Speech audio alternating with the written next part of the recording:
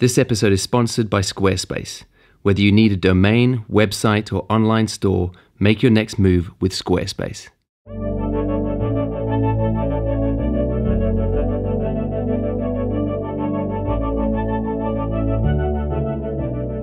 My first full-time job as a photographer was actually as a food photographer, and I was lucky enough to work with some amazing chefs and especially some amazing stylists. The dirty little secret about food photography is that it comes down a lot more to great styling and great looking food. Our job as the photographer is just not to mess it up on the day. My first experience shadowing a professional food photographer was, and this is without exaggeration, he set his tripod up near a table which he placed near a nice window light.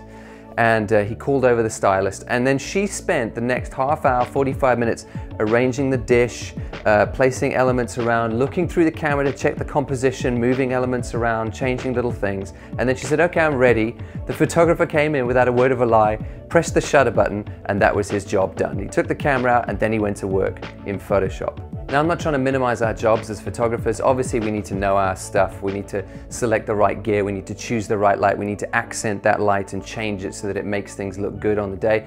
But a lot of what goes into food photography, at least half of the job, is that styling that goes on the table or on the food. So I wanted to make a video for you, just giving you some basic tips and tricks on how to get better results with your own food photography in your own home. Not necessarily having to have fancy lighting or very fancy camera gear. But because I'm definitely not a stylist, I decided to give my friend Vla a call, and he's a friend of mine who we work at the same company during the day, and he's a very, very talented designer. He also runs his own lifestyle blog where he cooks and talks about healthy living and fitness, and he shoots his own food photography, nice kind of minimalist style for his own blog. So I thought we could go over, he could prepare some food for us and help us a bit with the styling, and I can help you take your food photography up a notch. Thanks for having us. What are we cooking? So today we're going to do three different things. We're going to do a drink, a really healthy, good for recovery. Then we're going to do nice vegetarian barbecue with all the various dips and sauces. And then we're going to do a cake. You gotta have a bit of cake, and they'll be all French themed. I've just recently come back from a trip in France and inspired by all of that. And anyway, I'm inspired with the French cuisine quite a lot, so hopefully it'll be interesting. All right, so let's talk gear quick. I have got my Canon 5D Mark II. If you've watched my videos before, you know I use a few of these secondhand. I absolutely love the look of them, and they've been workhorses for me for years. It's a full frame camera, and on the front I've got a Canon 100mm f2.8. This is the non-IS version, so it's the cheaper version. Also bought it secondhand in great condition, and this is an amazing lens for food photography. Generally speaking, when you're shooting food, you want the lens to be a longer focal length because it has the effect of compressing down the background. It's going to help you shallow your depth of field and isolate so that your hero piece of food in the middle of the plate. Really, really good lens to have. I've also shot on full frame. I've also shot with the 85 1.8, which is also a very affordable, longer focal length lens. Really, really good lens for food as well. And if you can get into it, the tilt shift lenses, especially the Canon 90mm tilt shift lens, is an amazing lens for food photography because it gives you the ability to not just shoot with that flat focal plane, but you can bend that focal plane while you're playing around with your food. So you can imagine if you've got the surface of a cake and you want to bend your focal plane to include more of that surface instead of cutting a slice through it with your focus. Amazing, amazing lens for food photography. But we're going to keep it simple today. I've also brought with me, and this little guy has quite a special place in my heart. This was one of the first cameras I bought when I went professional, and I used to shoot, I probably shot for a good 2 years just on these. This is the old Canon 550D, which is an APS-C sensor. I used to have two of these and a couple of lenses, and I shot pro for a while. In fact, when I took my first food photography job, this was my camera. And on the front is the little 50mm, Canon 50mm Plastic Fantastic, the 1.8. This lens you can pick up for, no joke, about £60 brand new. So secondhand one of these and a 50mm which on this crop sensor will give you around 80-85 mil. So it's going to do the same compressing of the background, give you shallow depth of field. Is a very, very cheap solution, and we'll take a shot with this later just to show you what you can do with some very cheap gear.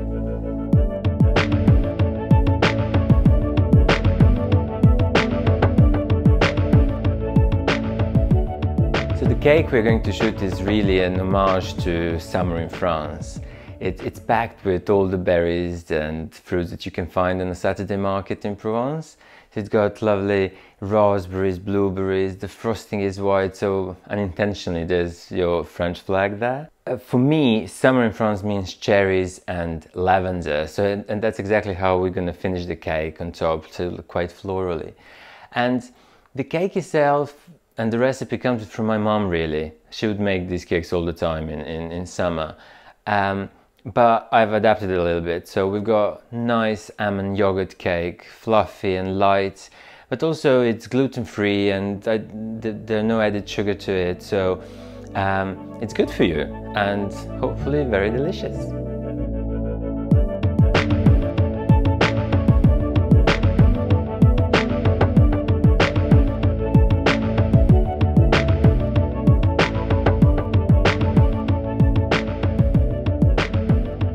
So let's talk about light, because like any photography, if you don't get your light right, you're not going to get the shot right. I've pulled this table up against this nice big window. It's best to find a window where you haven't got direct sunlight coming through it, but it's nice, soft, diffused bounce light coming in from outside, just some of the ambient coming through, and that's going to give you a nice, soft light source. The next thing you want to do is to kill every other light in the room. The lights in your house are probably going to have a yellowy, orangey, tungsten feel to them. Either way, they're not going to be the same color as daylight, or very, very rarely. So make sure you're not mixing light colors from different light sources on your food. So for example, if I'm shooting this and I've got some nice cool daylight coming in, I've got some very orangey light coming in from the room, that mixing on the food often serves to make it look unappetizing and strange. So to control that, every other light goes off and you have one light source, one light color coming in through your window. A nice little trick to use to kind of break that light up even more is baking paper, which most of you will have in your kitchen. I've just taken strips of this and taped it, not very well, admittedly, looking at it. But what that does is it will just break up that light even more and soften it out on your food.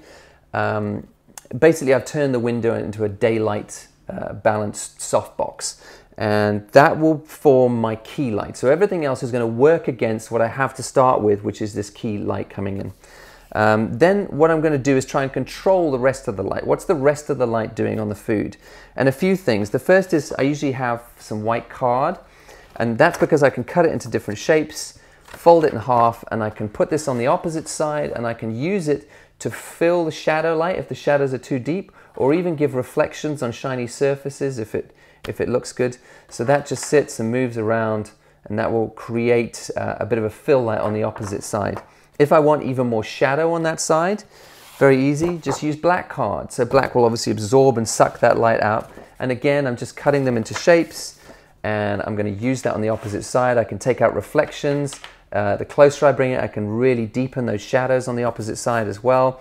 I can use it on the near side to block out some light and flag it a little bit and create a bit more drama to the shot as well. So that's a very good solution. And then the last thing is, you'll all have tin foil in your kitchen, I'm sure. If you are shaping, and even if you sort of crumple the surface of the tin foil and create something you can use as a little stand, you can use that on the opposite side of your food as well. Especially with fruit and round sort of shiny surfaces, you can create a nice little sparkle on that back edge, or just a more dramatic fill where you're really throwing light on the other side and evening things out. So you can see that we're not using complicated strobes, we're using a very simple window light, but there are a lot of ways that we can shape that light and make the food look really good. And we don't have to be very technical, we don't have to have a lot of gear, but we can get great results. Okay, let me show you quickly what I'm doing with this one. So the way I'm shooting is I am mounted with my camera on the tripod. I've got everything set up, so now I can look through on live view. The camera's on live view, and I can see the cake there. And we could just be sitting and moving a leaf here or a little berry there, just to kind of get the composition good, and I can also see what the light's doing. If you look on the table, all I've got set up on the table there is just a piece of white card just to fill, and I've got a little bit of foil on the back just to bounce some light back in on the berries. And that, I think at the moment, is looking pretty great.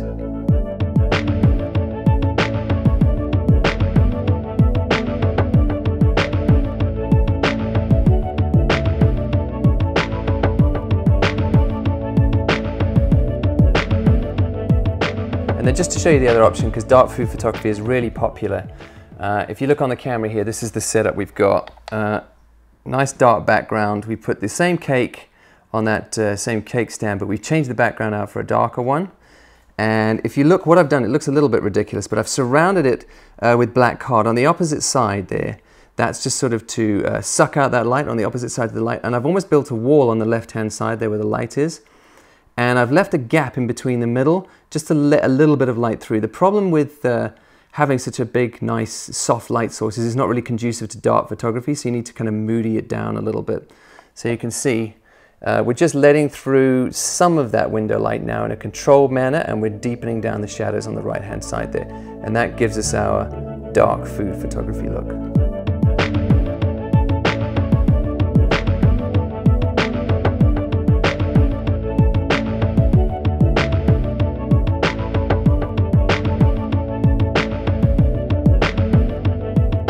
And then just to show you, it's not about the gear, I'm going to take this old 550D, which I used to use back in the day, with a little plastic prime on it. So this gear, very, very cheap, and we'll show you, if you've got good light and good looking food, you're going to get very similar sort of shots.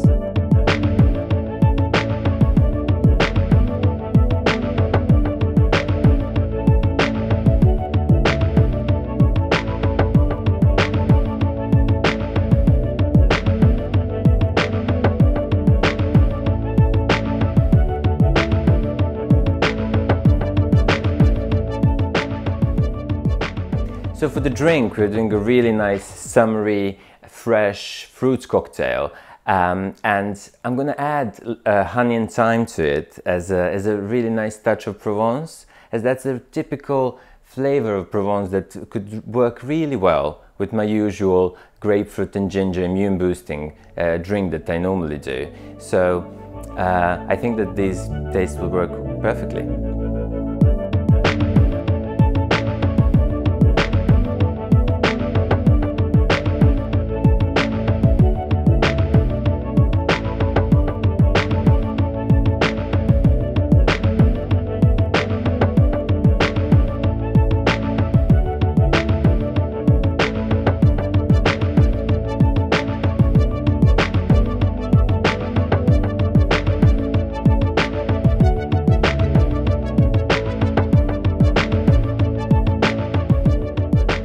Now we're making a really lovely vegetarian barbecue. You know how it is with barbecues. When you go to one, if you're a vegetarian, you'll struggle, and you'll be lucky if you get a halloumi burger or just a skewer or a salad. But we're going to show how it can be simple to make a really nice, elaborate one, tasty and nutritious. And also we've got lovely sides and dips as well prepared. So one is ajvar, which is a Serbian red pepper dip, very typical. And then some lovely stuff from the Provençal markets. So we've got aubergine caviar, for example, and then the marinades, which are just packed with flavors from south of France.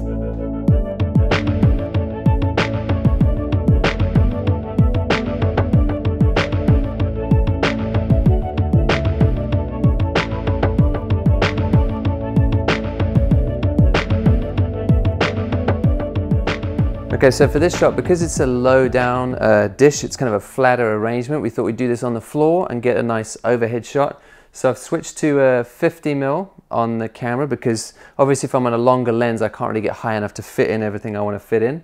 And we're using this lovely big, these doors, this huge window light here. So we've done our layout on the floor using a nice white cloth, and we've kind of arranged some elements around, and we're going to shoot directly above.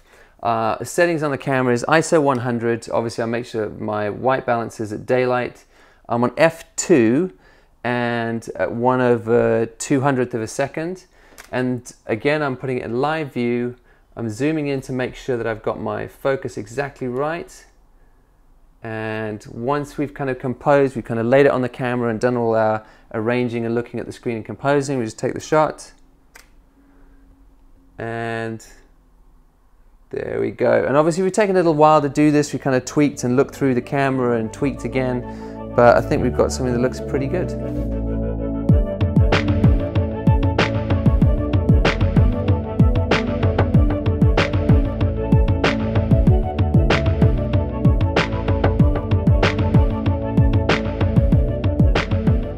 So I hope that's given you some good tips and tricks. You don't need an amazing camera to take good food photographs. Just if you've got good looking food, you work a little bit on the styling, you've got a nice window light that you control in with those cards, and by blocking out some light and bouncing but some light back in, you can get some amazing looking stuff even on a basic camera.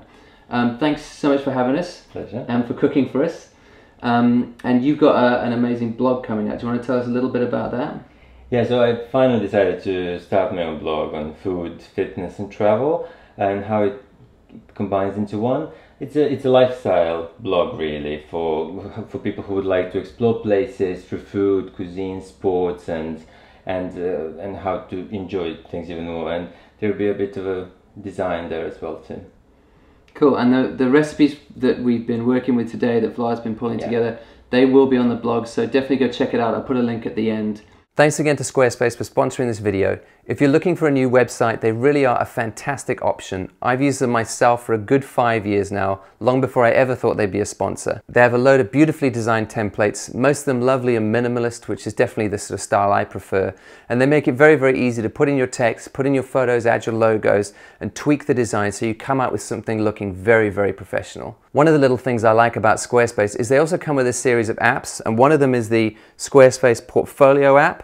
And what this does is it lets you choose which pages on your website and which galleries you want to sync with this app, and it then gives you your portfolio in your pocket. I've got it on my iPad and my iPhone. So here's my People's page, and anytime I update any photos on my People's page to make it more current, it's automatically updating on these digital portfolios which I've got in my bag or my pocket. So I've got my images which I can be pulling up and showing people on the go, and it's keeping everything synced together so that it's always current. Start your free trial today at squarespace.com and go to squarespace.com/Sean Tucker to get 10% off your first purchase.